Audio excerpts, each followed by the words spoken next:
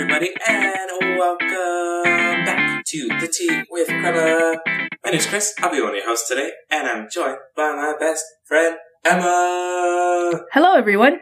So for those that are paying attention to our recording journey, for the first time in almost a calendar year, Emma and I are recording not just in the same country, not just in the same time zone, but we are back in the same city, Fort Worth, Texas. Woohoo! Fort Worth. We finally made it back. It has been a literal year. It's going to be very short-lived. Our next episode will not be recorded like this, but that's okay. The point is, it happened. It happened again. That's all that matters. So we are back, ready to go. Today's episode, we are talking about summertime love, summertime sadness, summertime feelings, all the things that you really associate the songs of summer. That is our theme, our episode today. Before we get started, Emma, what are you drinking? I am drinking a generic tea. It is from Great Value. Shout out to Walmart. It's a lemon and ginger tea. I'm only drinking it because I can't find the rest of the tea in my mom's house. And this is just on the top shelf. So it's really good. I've been drinking it all week. What are you drinking this week, Kris? First of all, we don't shout out Walmart. You can keep your money. I don't need it. Oh, sorry. We don't support you, Mr. Walton. No sponsorships needed. Pay your taxes, first of all. Today, and your workers while you're at it. Everybody, okay? You got some things you need to work out. Don't be sponsoring me. So today, I am drinking a Nujo Roasted Root Brew by Nujo Tea. And it's a caffeine tea because it is a little bit in the afternoon. And this one was interesting because the description says it's a great tea for coffee lovers. And like as soon as I opened the package, I smelled it. I was like, oh, that's really aromatic. Yummy. So it was really interesting. And it is, the part that got me was like coffee lovers usually love caffeine. So I'm really, I guess if you're looking for a caffeine-free alternative, that's what this was really going for. And it says that it's gluten-free. I didn't know tea had gluten as an option, so I need to clarify if that's like I know. Common. Yes, because like barley tea. Who drinks barley tea? Koreans. Barley tea? Yeah, East Asians. I've never seen that at the grocery stores. Now I gotta look. Remember that one time when I got the cold one from the vending machine and I was like, I'm not about this life. But that's like my sister's favorite type of tea. Interesting. So it sounds like I have a tea I need to go find. Yep. But overall, it's a really earthy tea. Pretty chill. I don't know what about it would scream coffee lover, but the color, it looks like coffee. I was about to ask, does it taste like coffee? Is that why? Really? It tastes like tea, like an earthy tea. Like a black tea. It's really confusing because it is caffeine-free, but it's a black-looking, tasting tea, so I don't really know. And it says that it's organic, gluten-free, caffeine-free, antibiotics, prebiotics, all the stuff that people use. All the biotics. All the biotics. So, it's interesting. I don't know if I would buy it, but it happened, so. Very nice. I like that. Sounds delicious. But back to our episode. So, as you know, we've done a Halloween episode, winter, holidays, New Year's, Christmases, all the things. So now, we gotta really talk about the big old block of holiday that us educators usually get called summer, right in the middle of the year. A good old 2 months just off. Well, I guess not all the way off. You still gotta go. I was like, don't be saying it's off because, you know, people always like to say, oh, well, teachers get a whole summer off. No, we're still working. Some of us are still planning. Some of us are still attending trainings and professional development. So Summer school, because they don't pay us enough. So then we have to work summer school. Do not get me started. Anyway, beside the point. And just to clear it up for everyone who has ever had this misconception ever, teachers do not get paid in the summer. Our paycheck is just split across 12 months, but we only get paid for them 9 months that we are working, okay? Just to clarify, there's no magic miracle free labor happening in the summer. We just go unpaid. And there's also some states that they do not pay their teachers in the summer. So they only get their salary for those 9 months. So just to clear it on up, no one is out here getting paid for not doing no work. No one is getting paid for not working in the summer.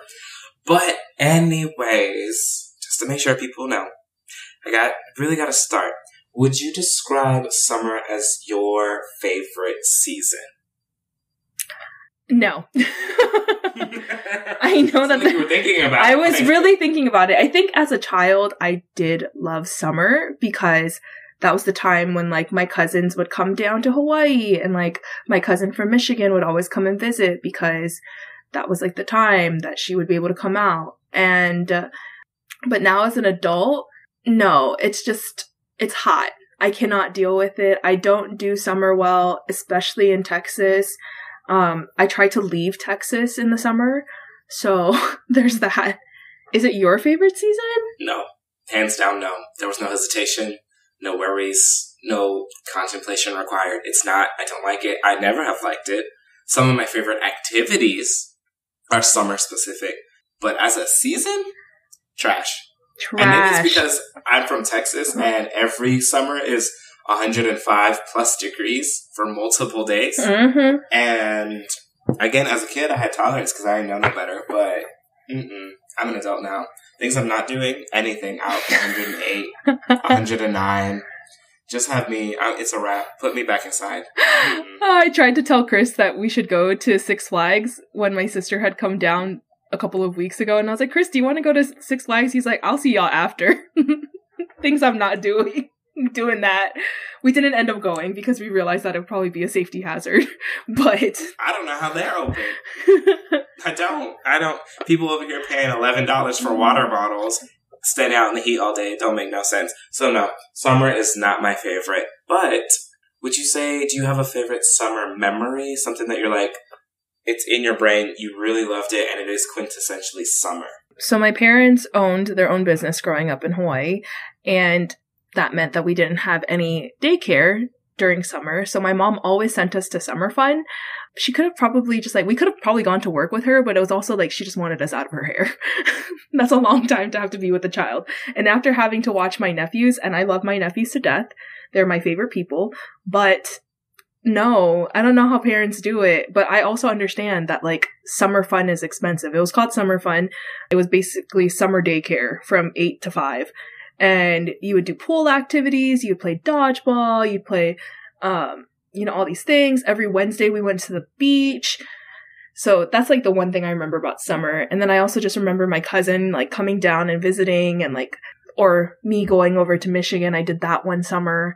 So those are like things I remember. And I just remember just never wanting, and then when school started, you're like, oh, like I was ready though, because I was like, I'm done with all of this. I'm ready to be back on a routine and stuff like that.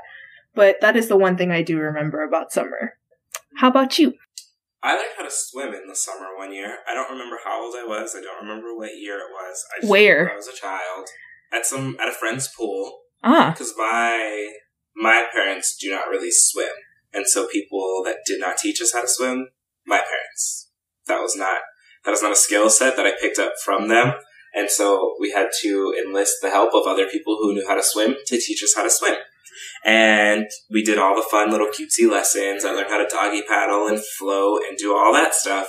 And so I know it's a favorite memory, but like honestly, it's really funny in hindsight. It was not funny in the moment. But as I was like, we learned how to swim. Like I was able to swim by myself, independently, having a great time. Mm-hmm. And I was wearing a snorkel.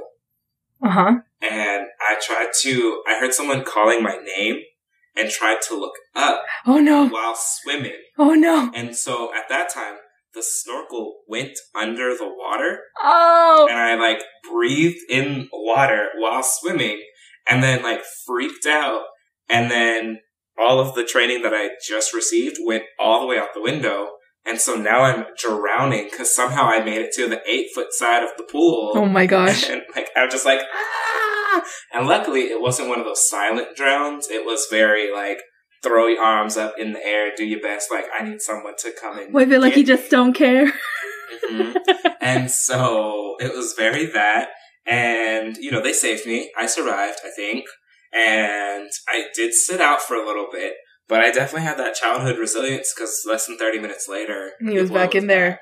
Back in the water like nothing ever happened. And you're kind of like a fish too. I feel like you really enjoy water. All the universe needed to do was show me that one time how to drown. And I got it. I was like, I got you, universe. This ain't gonna happen to me again. Because the next time I drown, it's gonna be for real. Survival of the fittest. You know, speaking of drowning stories, that literally just triggered a memory in my brain of when I almost drowned my sister. My mom is also from Hawaii. She's from a different island. And we had gone to Big Island, where she's from, to go to one of her class reunions. And so they used to go swimming in a harbor. And I've never swam in a harbor before this. I'd always swam, you know, at the beach, at the pool. So I consider myself like a pretty strong swimmer. I was probably like 6 or 7, had taken all the lessons, knew all the things.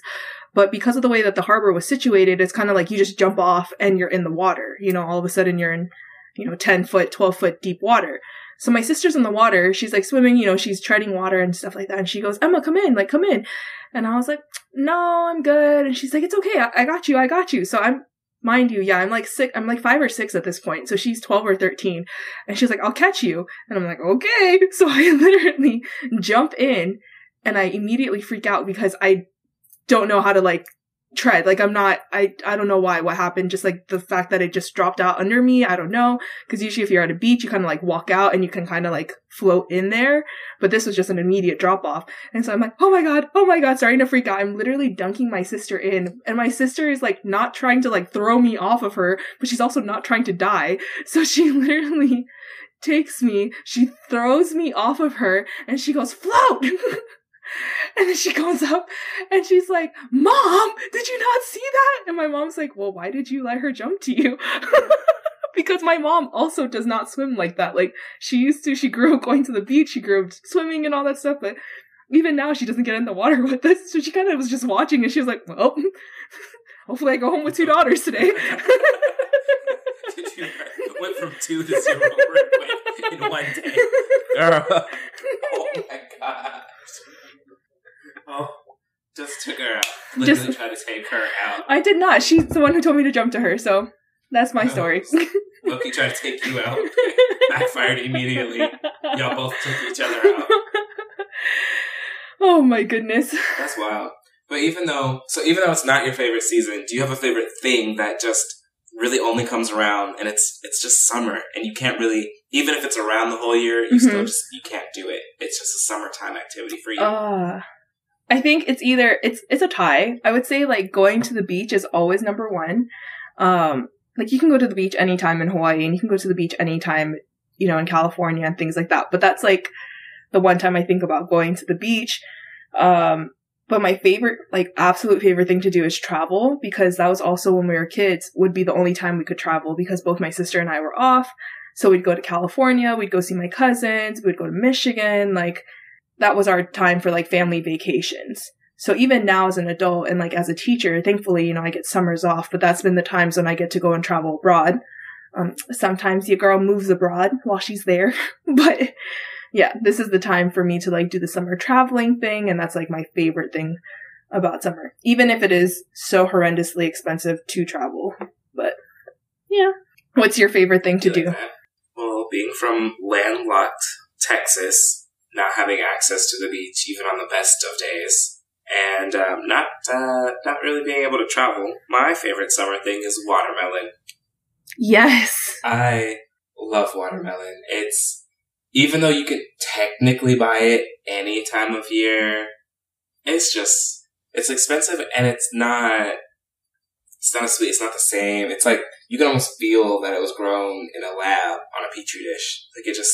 It's not a real watermelon. And so every year it comes around, I have to have at least one. I think this year I've already had 2, and I have plans to have more in the future this year alone. Before it ends. Before it ends. It's just something about it. I don't know if it's a southern thing. I don't know if the rest of the country has watermelons or when, but, and then the ones that you get in Texas are grown in Texas. Yeah. So it's, you get Texas watermelon. And so that is my I'm going to have a watermelon every summer.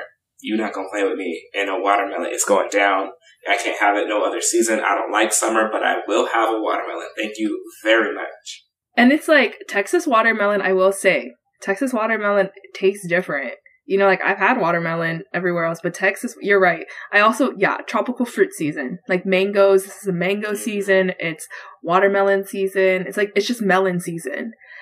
And then now living in Japan, where it's literally $45 for a watermelon. And then I come to Texas and it's like $5 for a big old watermelon. I've been eating. Like 7 now, but still, it's very sad. But it's also huge. Like, it's not like a small little personal watermelon, right? Like, it's $45 for one of those little personal ones. Oh no, that's terrible. Those are like $5. But watermelon's not native to Japan, so makes sense. They gotta get it there somehow. That's so sad. That's so unfortunate. I hope the people in Japan get to try watermelon someday. It's a blessing, truly, honestly. I just imagine, like, being on an airplane, like, what's on the airplane? Watermelons. And, like, the big watermelons, it's just, everyone gets a watermelon. You gonna try a Texas watermelon today. You get a watermelon, and you get a watermelon, and you get a watermelon. Literally just rolling it off the back of the plane. Everyone's just like, get a watermelon. Oh, my God. Oh, is that what you meant by favorite thing about summer? I definitely did. Activity. Oh, okay. Stuff. I was like, well, yeah, definitely my favorite thing about summer, though, is, like, barbecue season, you know, like s'mores and hot dogs and, like, steak. And that's also something that I really enjoy, too. I was growing up with the barbecues. That's real.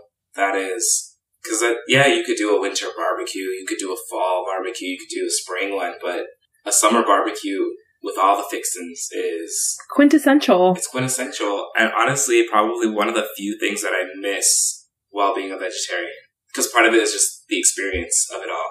And I will say, my mom has tried really hard to accommodate me at, like, barbecues that we've had. Mm-hmm. And so she's like, okay, well, we have to cook all of his stuff first so that it doesn't get all, like, covered in grease and all that stuff. So we have to cook all his stuff first, and then we'll cook the regular stuff for everyone else.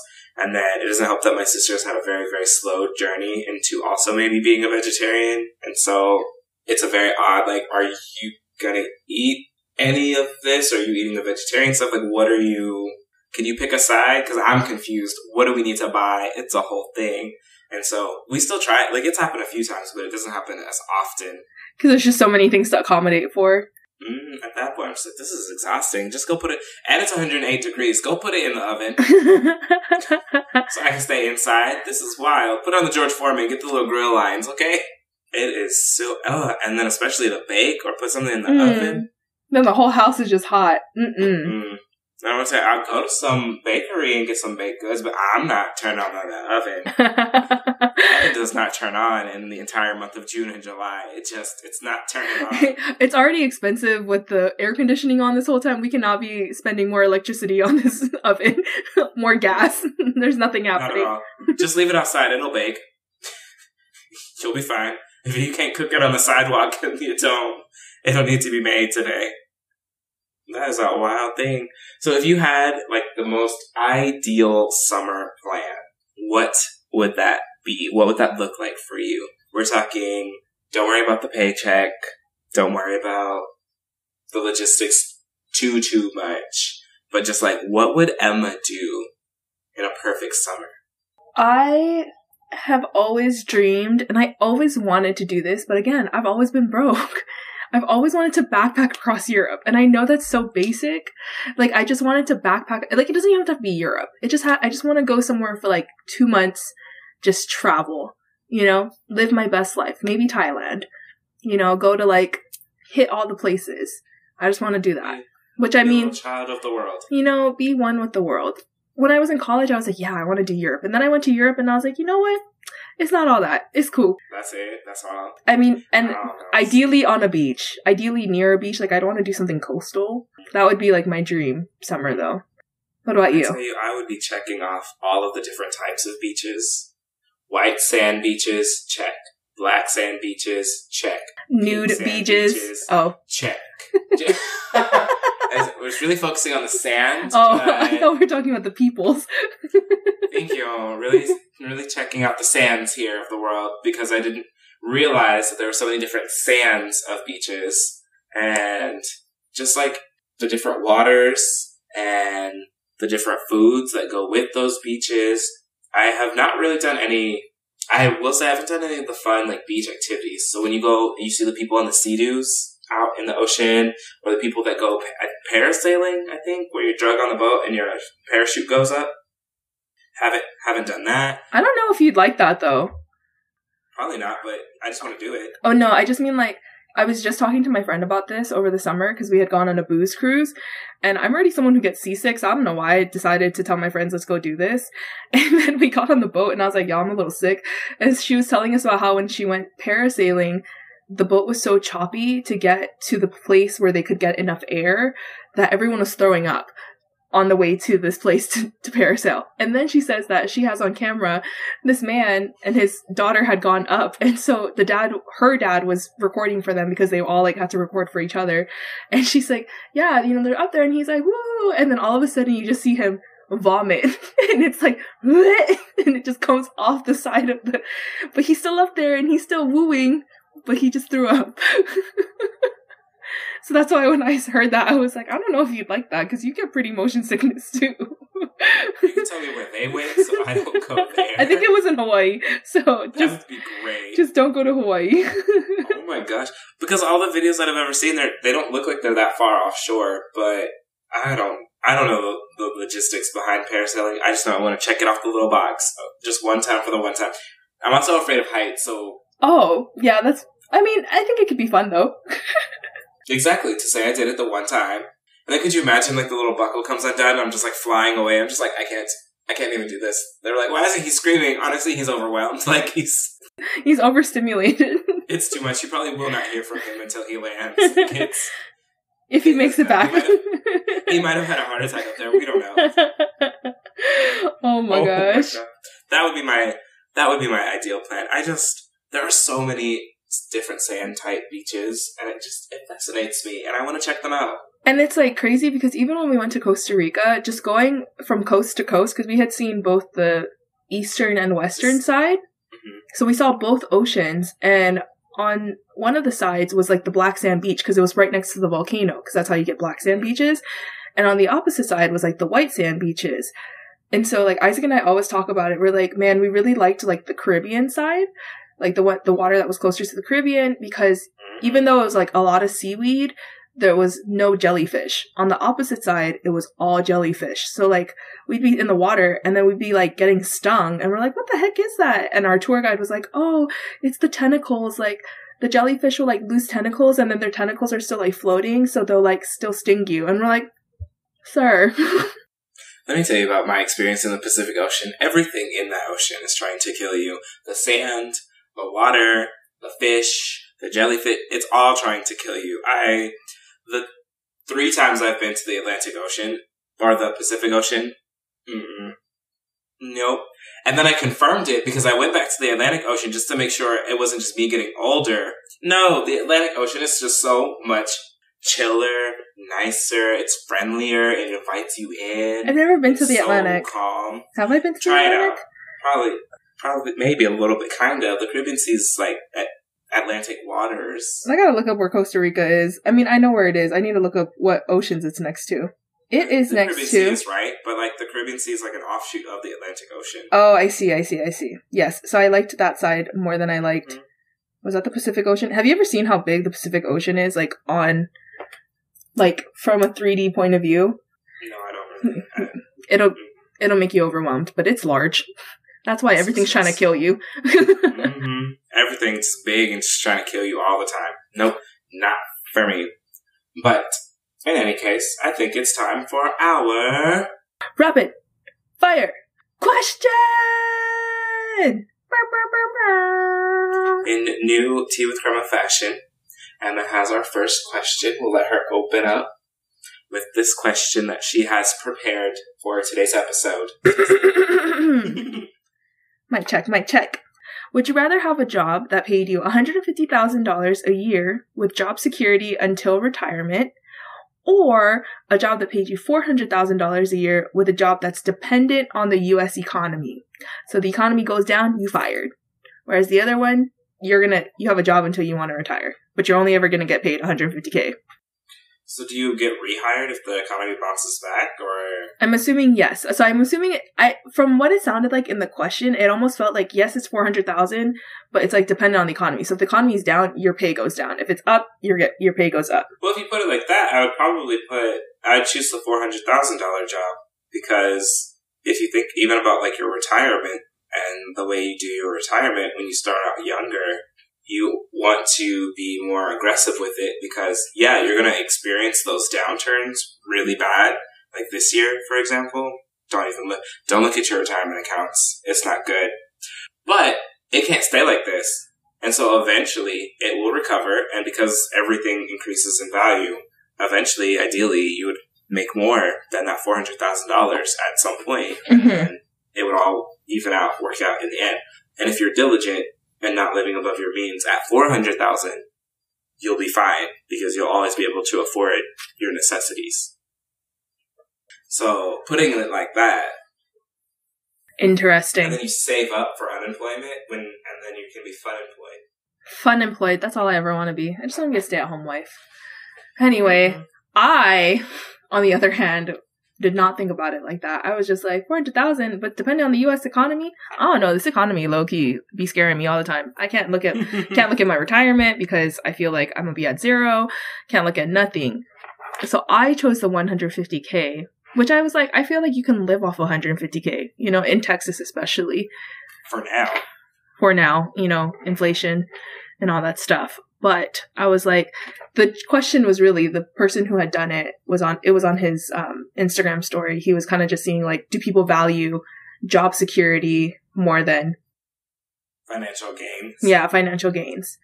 And at the end of the survey, everyone had, or not everyone, it was actually pretty split even. When I had voted, it was 56-44. And I think at the end, it was still like very close, like almost 50-50.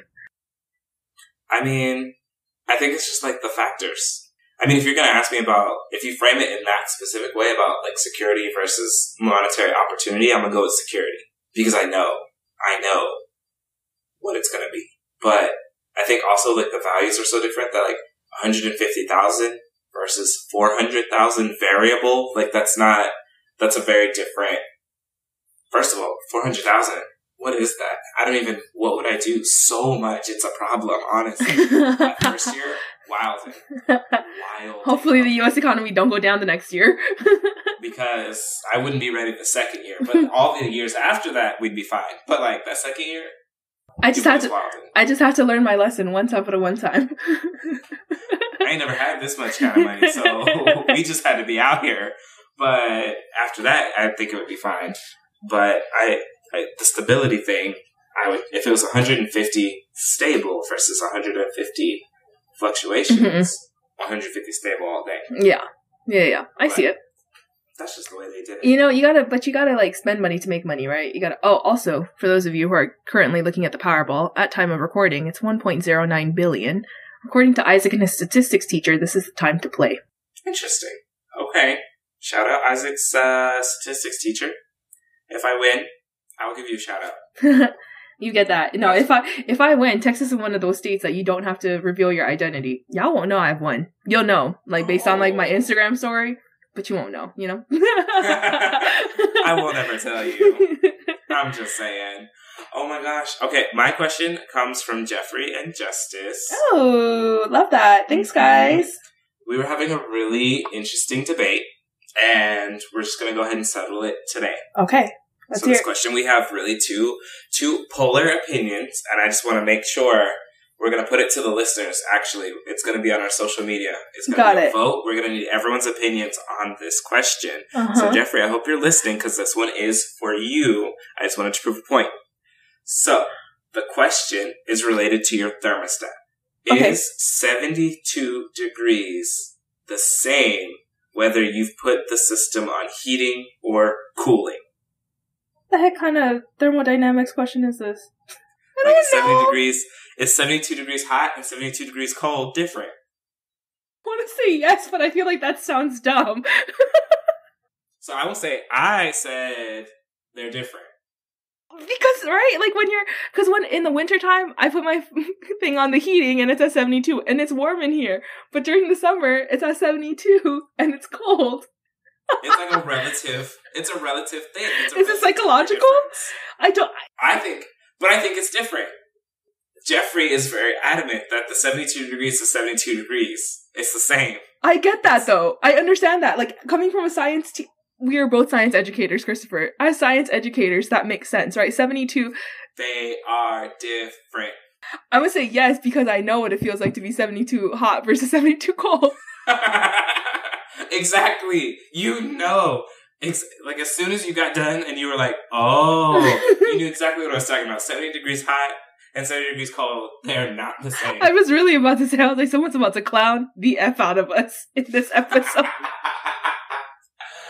We gonna see, because those have to be the two options. That's it. We can't change it. Okay, so Jeffrey said yes, or Jeffrey said no, you said yes. What did Justice say? Justice agrees with me that they're different.